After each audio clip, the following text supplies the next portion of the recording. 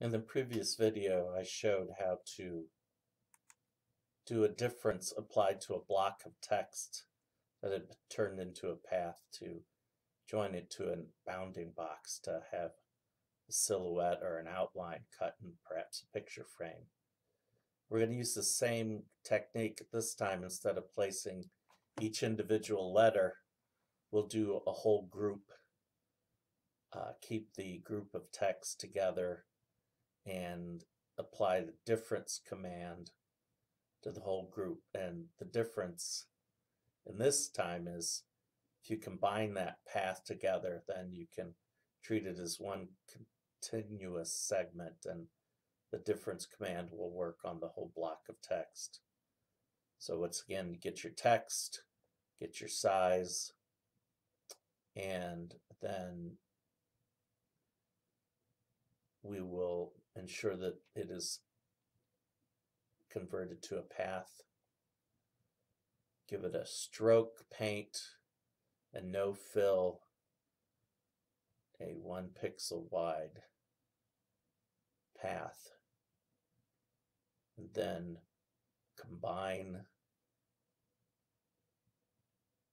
that block of text. That's the key. Combine it. Then when you position it close over your bounding box and shift select the box, apply the difference command, and you have it attached to that one continuous outline of the segment. Still, you have no problem. You have no descender on that P. So there's one way to do it is you'll break apart the text and take that 1P out and then group the rest of the text, the whole. So you would grab any of your descender letters and pull them out, and then once again recombine the text, add it, shift select, and then you have the difference command there. And then come back and add the P, position the P, shift select, do your difference. Oh, oops, forgot to combine the paths of the P, and now we can do the difference and it'll connect in a nice continuous outline path. A little tweaking with the nodes. We didn't go down quite enough on that next to the frame. So get your node tool and just draw a box around any of the nodes you want to delete. They'll highlight and then press delete, and you can delete those little nodes. The node command is important because almost any kind of text, and depending upon the letters you're in situation, you're going to need to use that group or that node tool. I'd prefer to do this way. Let's just go ahead and combine that text and place it all at once and do the difference, and we lose the descender on the P.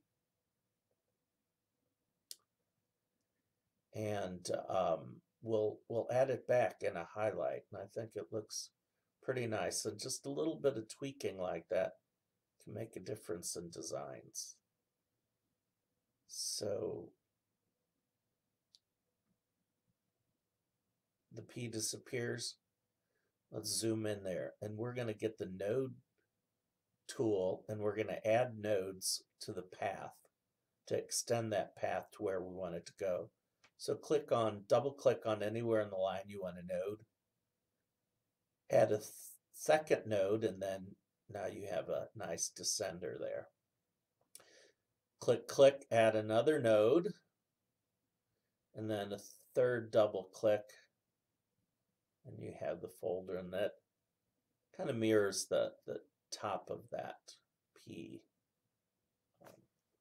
How the slight serifs on those letters on top. Not quite exactly the same, but just simply double click, add another node, then another node, double click, then a third node, and just a little bit of shaping with your paths and smoothing that path out, and I think it turns out okay to have that descender still in the equation there in the block of text. So simply double click to add that node, and then you can drag it and you can have extend more lines. Now there's a problem with the M. There's a little bit of a spot that would free fall. It's not connected to anything. So we're going to use the node command and unconnect the node there, break apart the node there, spread it out. There's an extra node here and there that we can get rid of, make it a little bit easier to smooth the lines when you have other nodes that kind of make it crooked. So we're going to break apart the top, select on that line, and if we click on the final node, look what happens. The whole line segment goes. So break apart there, then you click on the last node, and then that line segment, path segment gets deleted. Click on the node, select, shift click the second node, join command. Click on the node, shift click the second node, and then join the nodes together into one node. Little tweaking of the path. Then you have a complete top of that letter M that still has the over and under effect, and yet will hold on. A little bit delicate, but should hold up. I'm going to put a box behind it or underneath it to highlight that shadow effect. We'll use a classic red and black, yellow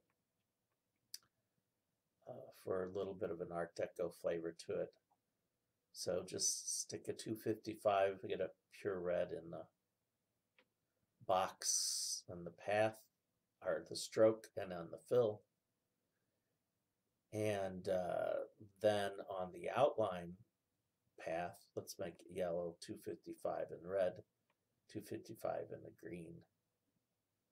And then let's